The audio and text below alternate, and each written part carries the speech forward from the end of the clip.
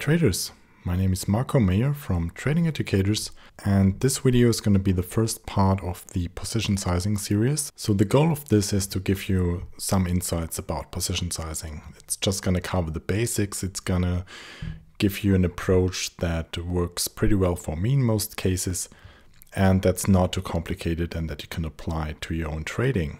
So first we're going to talk about what is position sizing at all, and then we're going to define and look at some basic indicators that I tend to use a lot, which is the range, the average range, the true range, the average true range, and what's called the initial risk, or R. And in the past I've written an article about this already that you can find here on tradingeducators.com/measuring performance, where I explain pretty much the same stuff in written form. So let's jump right into it. Position sizing, what is it? So position sizing is a part of money and risk management. It's about how many shares, contracts, lots, units, depending on what you're trading, to buy, sell, to come as close as possible to match our desired risk. So if we have decided, okay, we want to risk 1% per trade, then how much units do we have to buy to come close to that risk, considering the trade we're going to put on? And this is a very important topic in my opinion. It really can make the difference between a okay, pretty good performance and a really great performance. It's also going to decrease your drawdowns if used correctly, but don't believe the hype. Position sizing won't turn a losing strategy into a winning strategy. It's the same as going to the casino. If you're not the casino or you have some other very special edge there, you're going to lose your money. Doesn't matter how you bet around, how you do the position sizing. If you now place 2 chips and the next time you place 1 chip and then you play 3 chips, over the long run you're going to lose your money because you have no edge. And the same is true in trading. So position sizing is there to get the most out of your edge, but if you don't have one, it's not going to help you. So let's start with the first definition here. And I'm really going to build this up from the ground so everyone can follow, hopefully, and it's not going to get too complicated. So stick with me. First of all, we're going to look at what's the range. And the range simply is the high minus the low of a price bar. Could be a daily price bar, could be a 1-hour price bar, 5-minute, or it could be a yearly bar. Range simply is high minus the low.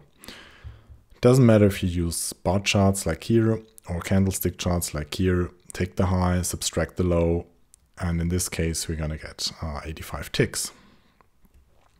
Now the next thing you might want to do is to know, okay, how much is that range in your currency? So let's say you have an US dollar account. Let's say you trade a market like the Euro future, which is in US dollar. High minus low, you figure out, okay, it's 130.50. The low is 112.50. So your range is going to be 100 ticks. You simply take these 100 ticks and divide it by the tick size of the contract. Now in the Euro future, this is 0.00005. In the E-mini S&P, for example, it would be 0.25. Now once you have the ticks, all you have to do is multiply that with the tick value of the contract, in this case $6.25, and you get $1,250. So the next step would be to calculate the average range. And the average range would be, for example, the average of each range of the last 3 days or the last 3 bars. So you would take the range of the last 3 price bars, sum them up, and then divide it by 3, the range of each one. So in this case, we have 50 ticks here, we have 100 here, 150 here. And if we divide that 300 by 3, we get 0.0100, so 100 ticks. Same thing if we convert that to the currency. We now know that in the last 3 days, on average, prices moved by $1,250. That gives us a pretty good idea about the volatility that's going on there and what kind of movement we can expect. In other words, it's quite unlikely that on the next day the price is only going to move by $50, and it's also quite unlikely that it's going to move by $10,000. Doesn't mean it can't happen. There are days where the next bar's range is like 10 times as much as the average range, and it can be also very small, especially around holidays. But this gives us a pretty good idea about what it's probably going to be.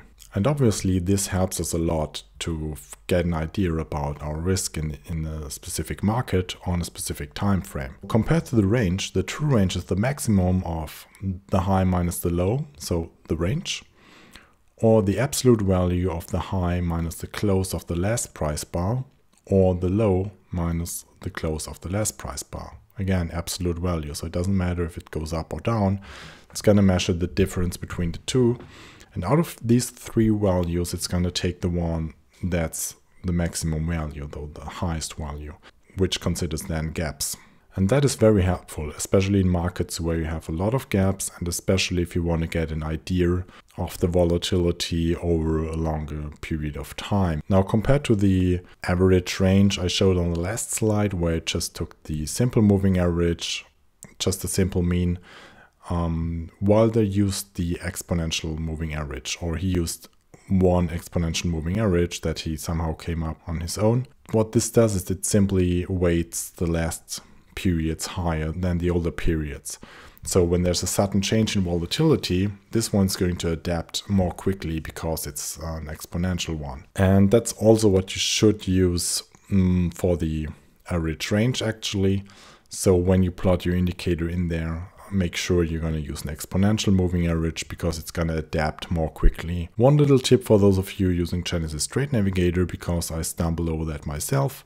For some reason, the average true range indicator in Trade Navigator isn't the average true range indicator, but it's just a simple moving average of the true range. So it doesn't use the exponential one.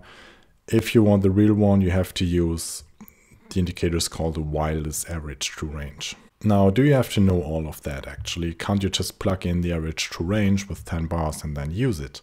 And of course you could, but in my opinion, if you don't really understand what an indicator does, even if it's one that's as simple as the true range indicator, you will have trouble using it because you're not going to understand what it does and what it's going to exactly show you. So if you use any indicator, make sure you really understand it. So the last part is going to be the initial risk, or the R concept. And the initial risk, or 1R, simply is what you're going to risk from your entry to your exit point within a specific trade. So here the entry price would be at 112.24. The initial stop loss would be at 111.44, which gives us a risk of 80 ticks. And these 80 ticks would be our initial risk. So 1R in this case equals 80 ticks. Now what this allows you to do is to take your trades, look at them not in how much dollars you made, because a trade where you maybe made $1,000 doesn't necessarily have to be better considering the risk you took to a trade where you maybe just made $200. So coming back to our example, the entry to profit target range in this case would be 186 ticks. So in this case, we would have a profit target of 2.32R. So we have more than 2 times the initial risk as a profit target. Doesn't have to be a good thing, doesn't have to be a bad thing, that's just what it is. And measuring things in Rs is one of the best ways I found out to measure performance. So I hope this makes sense. Again, you can find an article about this if you go to this website here, how to actually use this to come up with the correct position sizing.